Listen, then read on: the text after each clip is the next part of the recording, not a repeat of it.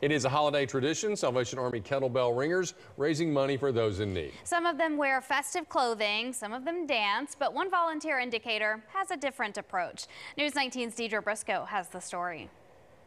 Salvation Army is known for its bell ringers during the holiday season, but singing is not a requirement. This bell ringer uses gospel songs to pass the time. Yes, Jesus loves you.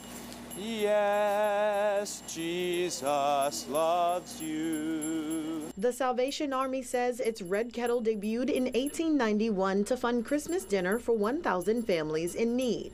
The bell ringing didn't start until the 1900s after people were ignoring the Red Kettle volunteers. This year, one volunteer is singing along with his bell ringing.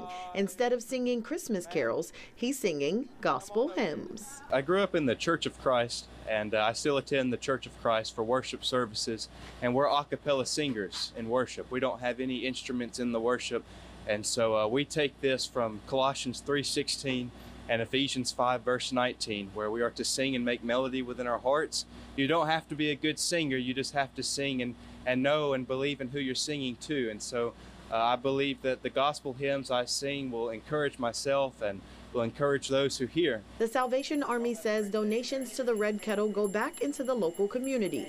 They say donations can feed a family of 4 for an entire week. Dalton says he believes giving is our purpose. There's no better way to spend your money.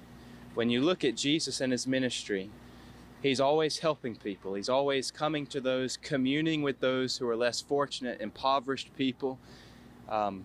And so I think that as a disciple of Jesus, that's what you should be doing, is helping those who are less privileged than yourself.